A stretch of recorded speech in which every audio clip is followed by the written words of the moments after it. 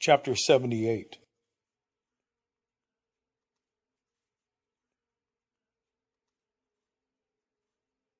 The smallest hope, a bear continuing to exist, is enough for the anti-hero's future.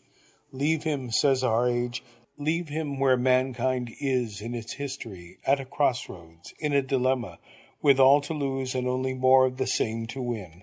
Let him survive, but give him no direction, no reward, because we too are waiting in our solitary rooms where the telephone never rings, waiting for this girl, this truth, this crystal of humanity, this reality lost through imagination, to return, and to say she returns is a lie.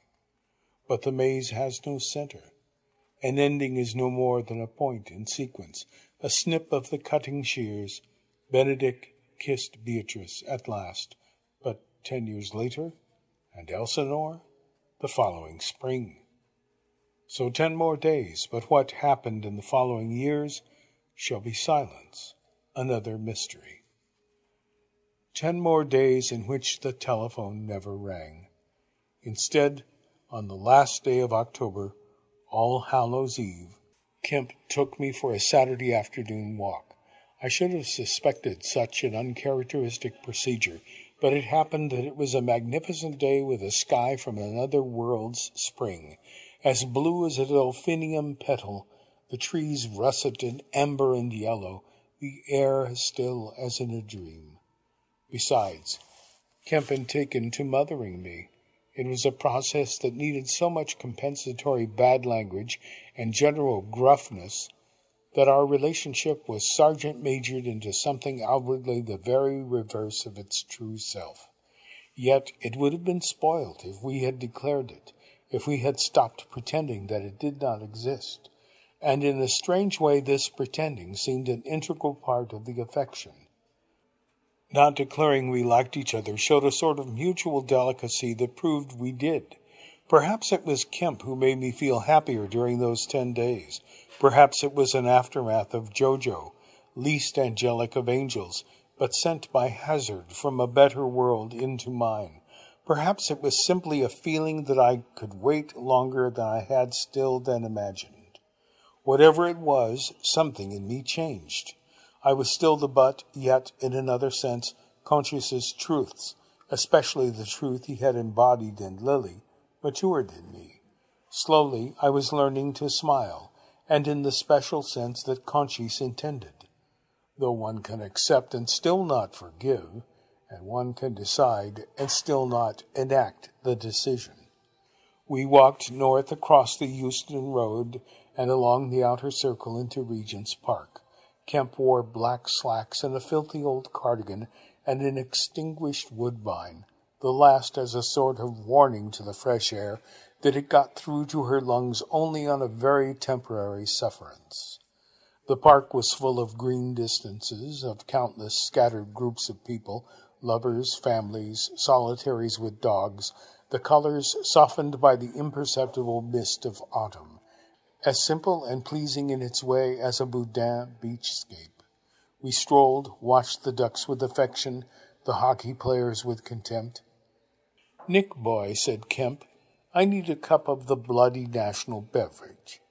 And that, too, should have warned me. Her mains all drank coffee. So we went to the tea pavilion, stood in a queue, then found half a table. Kemp left me to go to the ladies. I pulled out a paperback I had in my pocket. The couple on the other side of the table moved away. The noise, the mess, the cheap food, the queue to the counter. I guessed Kemp was having to queue also, and I became lost in the book. In the other seat opposite, diagonally from me, so quietly, so simply, she was looking down at the table, not at me. I jerked round, searching for Kemp, but I knew Kemp was walking home. She said nothing, waited. All the time I had expected some spectacular re-entry, some mysterious call, a metaphorical, perhaps even literal descent into a modern Tartarus. And yet, as I stared at her, unable to speak, at her refusal to return my look, I understood that this was the only possible way of return. her rising into this most banal of scenes, this most banal of London, this reality as plain and dull as wheat. Since she was cast as reality, she had come in her own, yet in some way heightened, stranger, still with the aura of another world, from, but not of, the crowd behind her. She was wearing a delicate patterned tweed suit, autumn flecked with winter, a dark green scarf tied peasant fashion round her head. She sat with her hands primly in her lap, as if she had done her duty. She was here. Every other move was mine. But now the moment had come. I could do nothing, say nothing, think nothing. I had imagined too many ways of our meeting again, and yet none like this. In the end, I even stared down at my book, as if I wanted no more to do with her, then angrily up past her at a moronically curious family, seen sniffing faces across the gangway. She did at last give me a little lancing look, of only a fraction of a moment, but it caught the face I had really meant for the ones opposite. Without warning, she stood and walked away. I watched her move between the tables, her smallness, that slightly sullen smallness and slimness that was a natural part of her sexuality. I saw another man's eyes follow her through the door. I let a few stunned, torn seconds pass, then I gave chase, pushing roughly past the people in my way. She was walking slowly across the grass toward the east. I came beside her, and she gave the bottom of my legs the smallest token glance. Still we said nothing. I felt so caught unawares it was even in our clothes. I had lost all interest in what I wore, how I looked, had taken on the cryptic coloring of Kemp's and Jojo's worlds. Now I felt uncouth beside her and resented it. She had no right to reappear like some clothes-conscious and self-possessed young middle-class wife. It was almost as if she wanted to flaunt the reversal in our roles and fortunes. I looked round. There were so many people, so many too far to distinguish, and Regent's Park. That other meeting of the young deserter and his love, the scent of lilac and bottomless darkness. Where are they? She gave a little shrug. I'm alone. Like hell. We walked more silent paces. She indicated with her head an empty bench beside a tree-lined path. She seemed as strange to me as if she had indeed come from Tartarus, so cold, so calm. I followed her to the seat. She sat at one end, and I sat halfway along, turned toward her, staring at her. It infuriated me that she would not look at me, had made not the slightest sign of apology, would not say anything. I said, I'm waiting, as I've been waiting these last 3.5 months. She untied her scarf and shook her hair free. It had grown again, as when I first knew her, and she had a warm tan.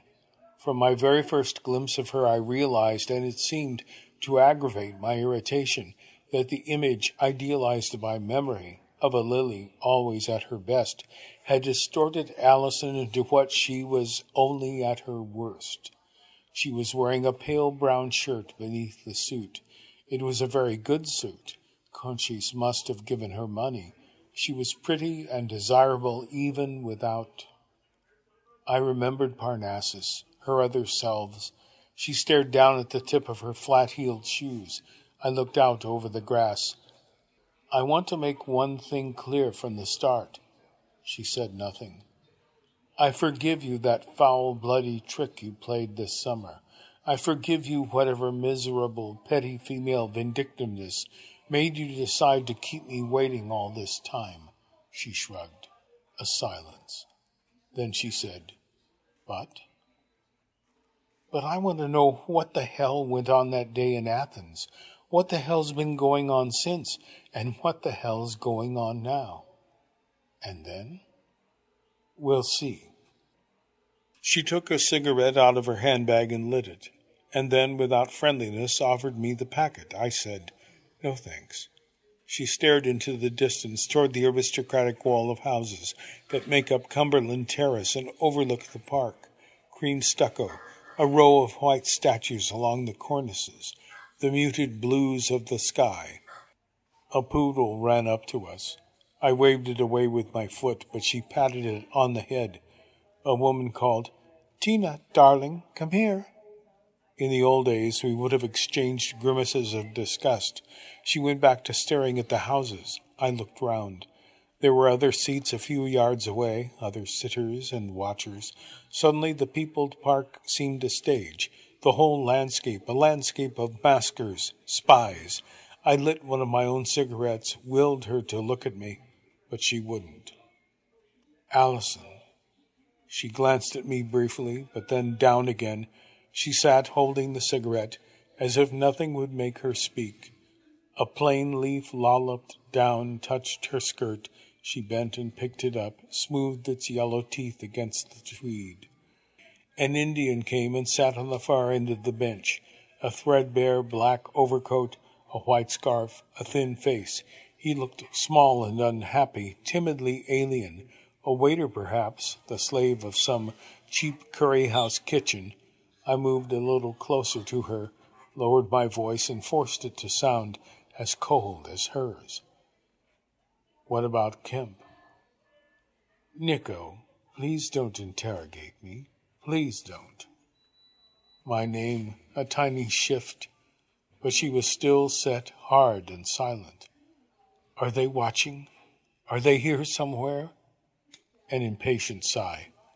"Are they?" "No." But at once she qualified it. "I don't know." "Meaning you do?" Still she wouldn't look at me. She spoke in small, almost a bored voice. "It's nothing to do with them now." There was a long pause. I said, "You can't lie to me, face to face." She touched her hair, her wrist, a way she had of raising her face a little as she made the gesture, a glimpse of the lobe of an ear. I had a sense of outrage, as if I was being barred from my own property. "You're the only person I've ever felt could never lie to me. Can you imagine what it was like in the summer when I got that letter, those flowers?" She said, "If we start talking about the past..." All my overtures were in some way irrelevant. She had something else on her mind. My fingers touched a smooth, dry roundness in my coat pocket, a chestnut, a talisman. Jojo had passed it to me wrapped in a toffee paper, her pocky joke one evening in a cinema. I thought of Jojo, somewhere only a mile or two away through the brick and the traffic, sitting with some new pickup, drifting into her womanhood, of holding her pudgy hand in the darkness. And suddenly I had to fight not to take Allison's. I said her name again. But coming to a decision, determined to be untouched, she threw the yellow leaf away. "I've returned to London to sell the flat. I'm going back to Australia." Long journey for such a small matter. "And to see you." "Like this?" "To see if I..." But she cut her sentence short. "If you..." "I didn't want to come." "Then why are you here?" She shrugged. "If it's against your will?" But she would not answer. She was as mysterious, almost a new woman. One had to go back several steps and start again, and know the place for the first time, as if what had once been free in her, as accessible as a pot of salt on the table, was now held in a vial sacrosanct. But I knew Allison. I knew how she took on the color and character of the people she loved or liked, however independent she remained underneath, and I knew where that smooth impermeability came from. I was sitting with a priestess from the temple of Demeter. I tried to be matter-of-fact. "Where have you been since Athens? At home?" "Perhaps." I took a breath. "Have you thought about me at all?" "Sometimes." "Is there someone else?" She hesitated, then said, "No." "You don't sound very certain." There's always someone else, if you're looking for it. Have you been looking for it? She said, there's no one. And I'm included in that no one? You've been included in it ever since that day. The sullen profile, that perverse stare into the distance. She was aware of my look, and her eyes followed someone who was passing, as if she found him more interesting than me. What am I to do? Take you in my arms? Fall on my knees? What do they want? I don't know what you're talking about. Oh, yes, you damn well do. Her eyes flicked sideways at me, and she looked down. She said, I saw through you that day. That's all. Forever. I made love to you that day. Also, in a sense, forever. I watched her breathe in, as if on a pent-up scorn. Waited for her to say something, anything, even the scorn. Quelled my own growing anger with her. Tried to sound calm. There was a moment on that mountain when I loved you. I don't think you know. I know you know. I saw it. I know you too well not to be sure you saw it too. And remember it, I added. And I'm not talking about bodies. Again she waited to answer. Why should I remember it? Why shouldn't I do everything I can to forget it? You know the answer to that too. Do I? I said, Allison, don't come closer. Please don't come closer. She would not look at me, but it was in her voice. I had a feeling of trembling too deep to show, as if the brain cells trembled. She spoke with her head turned away. All right, I know what it means. Her face still averted. She took out another cigarette and lit it. Or it meant, when I loved you, it meant everything you said or did to me had meaning, emotional meaning. It moved me, excited me, it depressed me, it made me... She took a deep breath. Like the way after all that's happened you can sit there in that tea place and look at me as if I'm a prostitute or something, and... It was a shock, for God's sake.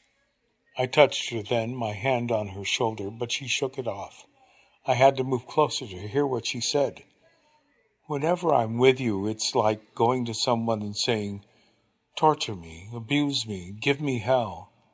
Because, Allison, oh, you're nice now. You're nice now, so bloody nice. For a week, for a month, and then we'd start again. She was not crying. I leaned forward and looked. In some way I knew she was acting, and yet not acting. Perhaps she had rehearsed the saying this, but still meant it. As you're going back to Australia anyway, I spoke lightly without sarcasm, but she twisted a glance at me as if my crassness was monstrous. I made the mistake of beginning to smile, of calling her hand. Suddenly she was on her feet. Crossing the path, she walked out under the trees onto the open grass. After a few steps there, she stopped. If it was plausible as a reaction, it was far less as a movement, and especially the stopping. Something about the way she stood, the direction she faced. And then, in a flash, I knew for certain. Beyond her stretched the grass, a quarter-mile of turf to the edge of the park. Beyond that rose the Regency facade, bestatued, many and elegantly windowed, of Cumberland Terrace. A wall of windows, a row of statues of classical gods. They surveyed the park as if from a dress circle, and Allison's complicity. She had led me out of the tea pavilion. She had chosen the seat we sat on. Now she stood in full view, waiting for me to join her. But once too often, I got up and went and stood in front of her, my back to the distant buildings. She lowered her eyes. It was not a difficult part to play, that bruised face very near tears, but not in tears. Now listen, Allison. I know who is watching us. I know where he's watching. I know why we are here. So first, I'm nearly broke. I haven't got a job, and I'm never going to have a job that means anything. Therefore, You're standing with the worst prospect in London. Now, second, if Lily walked down that path behind us and beckoned to me, I don't know. The fact that I don't know and probably never shall is what I want you to remember. And while you're about it, remember she isn't one girl, but a type of encounter. I paused a moment. Third, as you kindly told me in Athens, I'm not much good in bed. I didn't say that.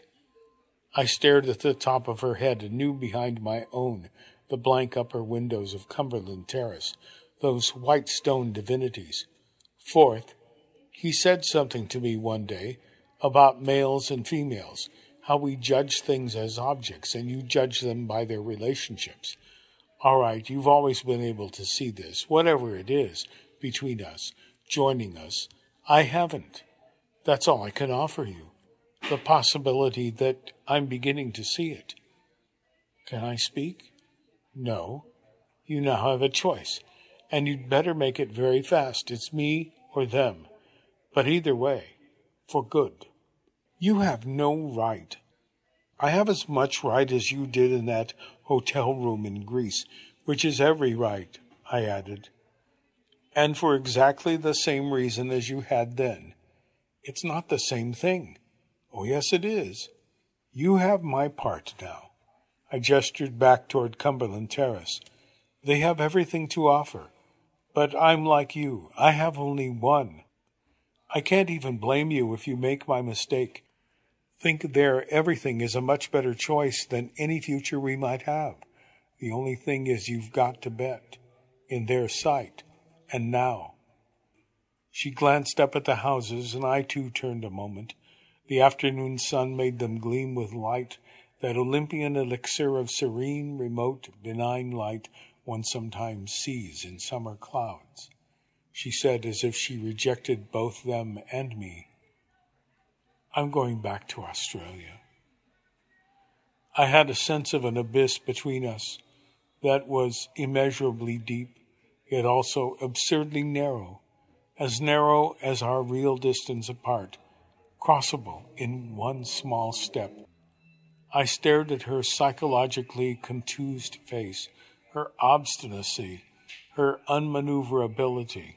There was the smell of a bonfire. 100 yards away a blind man was walking, freely, not like a blind man.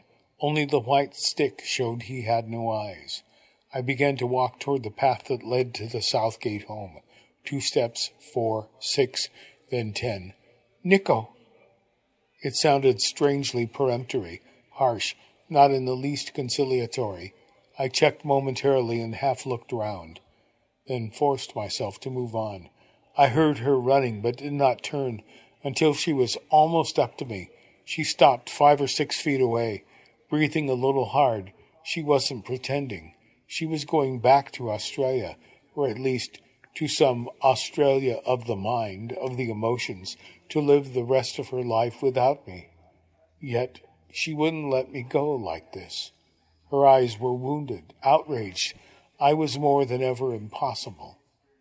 I took 2 steps back toward her, raised an angry finger. You still haven't learnt. You're still playing to their script. She held my eyes, returning every degree of my bile. I came back because I thought you'd changed. I do not know why I did what happened next. It was neither intended nor instinctive. It was neither in cold blood nor in hot, but yet it seemed, once committed, a necessary act, no breaking of the commandment. My arm flicked out and slapped her left cheek as hard as it could. The blow caught her completely by surprise, nearly knocked her off balance, and her eyes blinked with the shock. Then, very slowly, she put her left hand to the cheek. We stared wildly at each other for a long moment in a kind of terror. The world had disappeared and we were falling through space. The abyss might be narrow, but it was bottomless. Behind Alice and I could see people stopped on the path. A man stood up from his seat. The Indian sat and watched. Her hand stayed over the side of her face, and her eyes were growing wet, certainly with the pain and perhaps partly also with a sort of incredulity. The final truth came to me as we stood there, trembling, searching, between all our past and all our future, at a moment when the difference between fission and fusion lay in a nothing, a tiniest movement, betrayal, further misunderstanding. There were no watching eyes. The windows were as blank as they looked. The theater was empty. It was not a theater.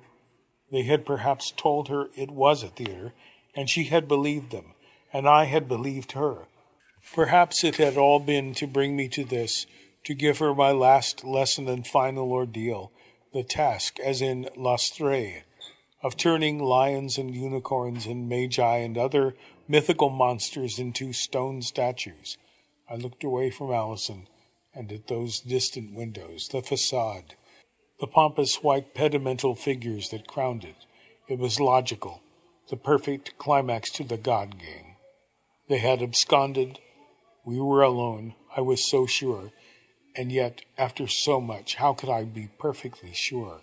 How could they be so cold, so inhuman, so incurious?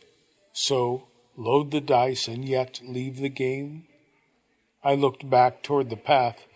The far more natural watchers there were strolling on, as if this trivial little bit of masculine brutality, the promised scene, had lost their interest also. Allison hadn't moved. She still held a hand to her cheek, but now her head was bowed. There was a little shuddered-out breath as she tried to stifle the tears, then her voice, broken, hardly audible, in despair, almost self-amazed. I hate you. I hate you. I said nothing, made no move to touch her. After a moment she looked up, and everything in her expression was as it had been in her voice and words. Hatred, pain, every female resentment since time began. But I clung to something, the something I had never seen or always feared to see, in those intense gray eyes, the quintessential something behind all the hating, the hurtness, the tears, a small step poised, a shattered crystal waiting to be reborn. She spoke again as if to kill what I was looking at. I do. Then why wouldn't you let me walk away? She shook her abruptly lowered head as if the question was unfair. You know why? No. I knew within 2 seconds of seeing you. I went closer. Her other hand went to her face as if I might hit her again. I understand that word now, Allison. Your word. Still she waited, face hidden in her hands, like someone being told of a tragic loss. You can't hate someone who's really on his knees, who'll never be more than half a human being without you. The bowed head, the buried face. She is silent. She will never speak. Never forgive, never reach a hand, never leave this frozen present tense. All waits, suspended. Suspend the autumn trees, the autumn sky, anonymous people. A blackbird, poor fool, sings out of season from the willows by the lake. A flight of pigeons over the houses. Fragments of freedom, hazard, an anagram made flesh, and somewhere the stinging smell of burning leaves. Cras amet qui nunquam amavit, quique amavit cras amet.